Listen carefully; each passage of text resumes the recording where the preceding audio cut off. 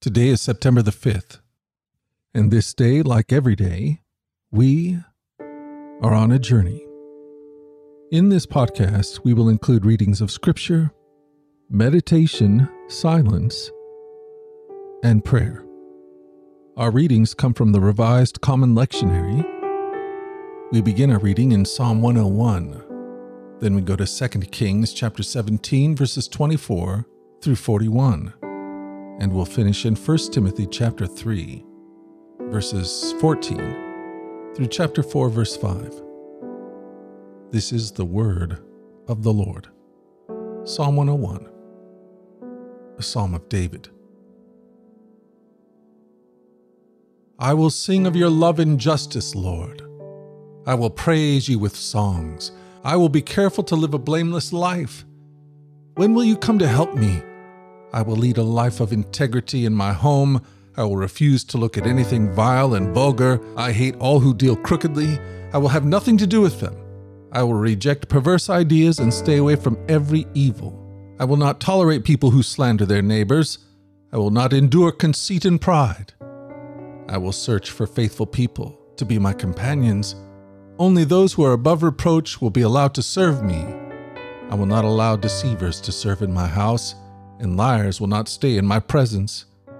My daily task will be to ferret out the wicked and free the city of the Lord from their grip. 2 Kings 17.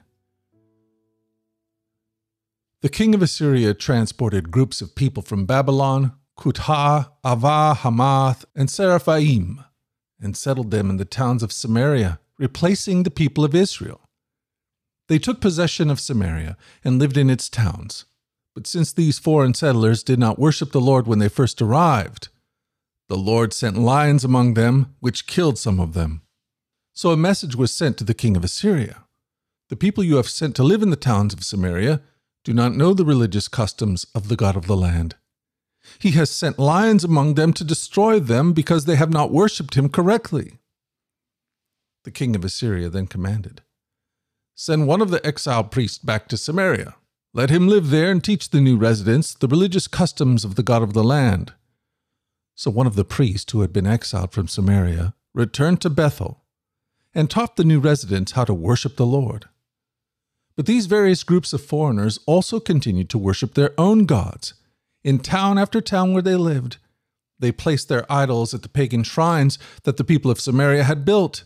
Those from Babylon worshipped their god Sakuth-Benoth, those from Kutha worshipped their god Nergal, and those from Hamath worshipped Ashima.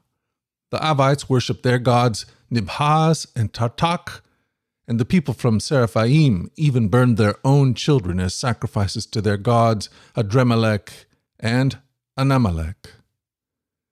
These new residents worshipped the Lord, but they also appointed from among themselves all sorts of people as priests to offer sacrifices at their places of worship. And though they worshiped the Lord, they continued to follow their own gods according to the religious customs of the nations from which they came. And this is still going on today. They continue to follow their former practice instead of truly worshiping the Lord and obeying the decrees, regulations, instructions, and commands he gave the descendants of Jacob, whose name he changed to Israel. For the Lord had made a covenant with the descendants of Jacob and commanded them, do not worship any other god or bow before them or serve them or offer sacrifices to them, but worship only the Lord who brought you out of Egypt with great strength and a powerful arm. Bow down to him alone and offer sacrifices only to him. Be careful at all times to obey the decrees, regulations, instructions, and commands that he wrote for you. You must not worship other gods. Do not forget the covenant I made with you, and do not worship other gods. You must worship only the Lord your God. He is the one who will rescue you from all your enemies. But the people would not listen and continued to follow their former practices. So while these new residents worshiped the Lord, they also worshiped their idols, and to this day their descendants do the same. 1 Timothy 3, 14 through chapter 4, verse 5. I'm writing these things to you now, even though I hope to be with you soon, so that if I am delayed, you will know how people must conduct themselves in the household of God. This is the church of the living God, which is the pillar and foundation of the truth. Without question, this is the great mystery of our faith. Christ was revealed in a human body and vindicated by the Spirit. He was seen by angels and announced to the nations. He was believed in throughout the world and taken to heaven in glory. Now, the Holy Spirit tells us clearly that in the last times, some will turn away from the true faith. They will follow deceptive spirits and teachings that come from demons. These people are hypocrites and liars, and their consciences are dead. They will say it is wrong to be married and wrong to eat certain foods, but God created those foods to be eaten with thanks by faithful people who know the truth. Since everything God created is good, we should not reject any of it, but receive it with thanks. For we know it is made acceptable by the word of God and prayer. Hear what the Spirit of God is saying to the people of God. Amen. And now let us take some time for silent prayer and reflection.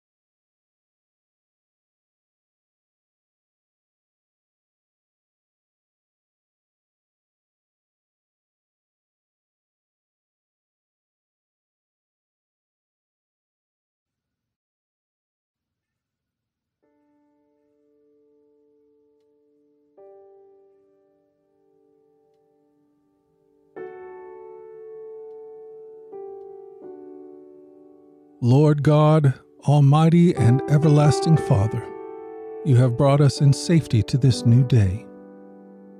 Preserve us with your mighty power, that we might not fall into sin or be overcome by adversity. And in all we do, direct us to the fulfilling of your purpose. Through Jesus Christ our Lord. Amen. O God, you have made of one blood all the peoples of the earth, and sent your blessed Son to preach peace to those who are far and those who are near. Grant that people everywhere may seek after you and find you. Bring the nations into your fold, pour out your Spirit upon all flesh, and hasten the coming of your kingdom through Jesus Christ our Lord. Amen. And now, Lord, make me an instrument of your peace.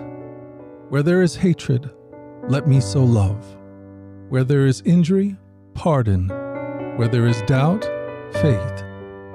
Where there is despair, hope. Where there is darkness, light. Where there is sadness, joy. O Lord, grant that I may not seek so much to be consoled as to console, to be understood as to understand, to be loved as to love. For it is in the giving that we receive, it is in the pardoning that we are pardoned, it is in the dying that we are born to eternal life. Amen. Almighty God, Father of all mercies, we, your grateful children, give you humble thanks for all your goodness and loving kindness to us and all whom you have made. We bless you for your creation, preservation, and all the blessings of this life. But above all, for your immeasurable love and the redemption of the world through our Lord Jesus Christ, for the means of grace and the hope of glory. And we pray, give us such an awareness of your mercies that with truly thankful hearts we may show forth your praise, not only with our lips, but with our lives, by giving up ourselves for your service, and by walking before you in holiness and righteousness all our days. Through Jesus Christ our Lord, to whom with you and the Holy Spirit be honor and glory throughout all ages. Amen. And now, as our Lord has taught us, we are bold to pray. Our Father, who art in heaven, hallowed be thy name. Thy kingdom come, thy will be done on earth as it is in heaven. Give us this day our daily bread, and forgive us our trespasses, as we forgive those who have trespassed against us.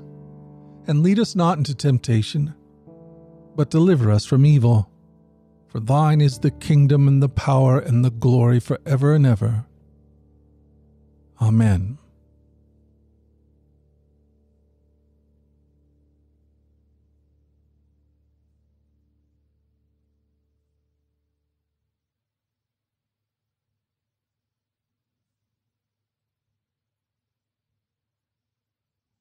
Let me invite you to join us for tomorrow's podcast.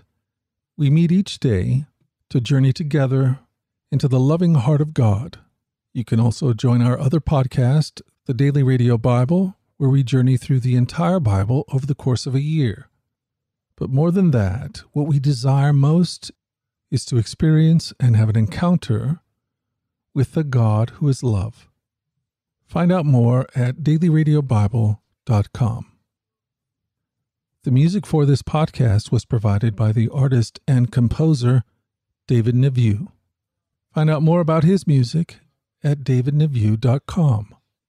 And now let's go forward in God's joy. Let's let his joy be our strength, and let us always remember this, that you are loved. Alrighty? I'll talk to you again tomorrow. Bye-bye.